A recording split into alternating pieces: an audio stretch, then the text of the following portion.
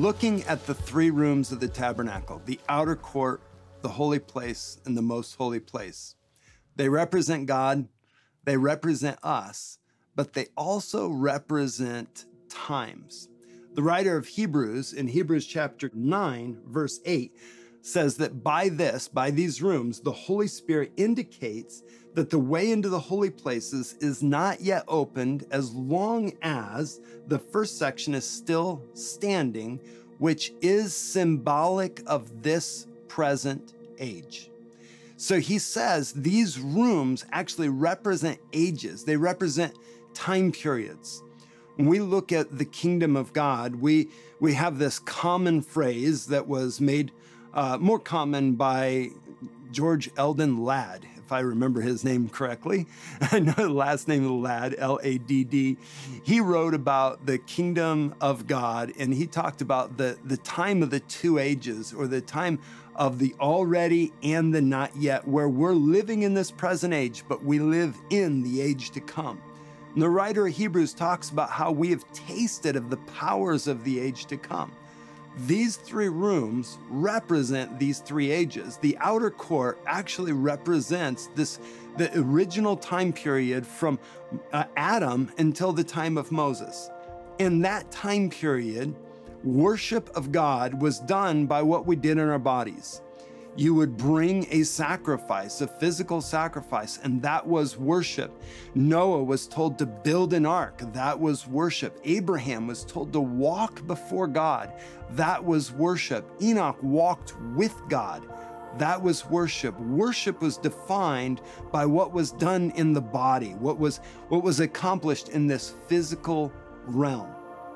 But when Moses comes, Moses is brought into this present age. That was the age before.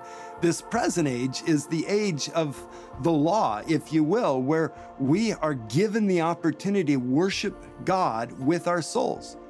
He says that you shall worship the Lord your God with all your heart, your mind, your soul, and your strength. Now, it's interesting. He doesn't get rid of the first one. He just adds to it. We still worship with our bodies, but now we're also bringing in our mind, we're bringing in our will, we're bringing in our emotions. Our soul gets involved in our worship, and it's required to bring the worship that God desires, that God deserves, for our soul to be involved in that process. When Jesus comes, Jesus brings and ushers in the age to come, and we get to live in this age to come. And Jesus tells the woman at the well in Samaria that the time is coming, and now is, when the Father is looking for worshipers who will worship him in spirit and in truth. Now, this is the first time that anything is mentioned of worshiping God with our spirits.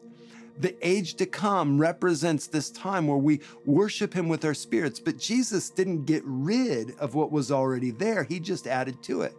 Because when he was asked, what's the greatest commandment? He says, love the Lord your God with all your heart, your mind, your soul, and your strength. We still worship the Lord with our bodies. We worship the Lord with all of our heart, all of our mind, all of our wills, and we worship the Lord in the Spirit.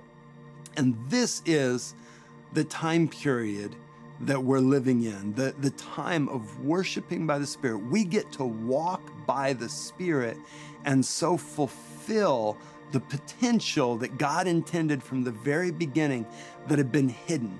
The mystery that Paul talks about of God in his people and the people of God becoming the very dwelling place of God. God tabernacling with his people. Now, this is another one of the lessons that we can learn from the Tabernacle of Moses.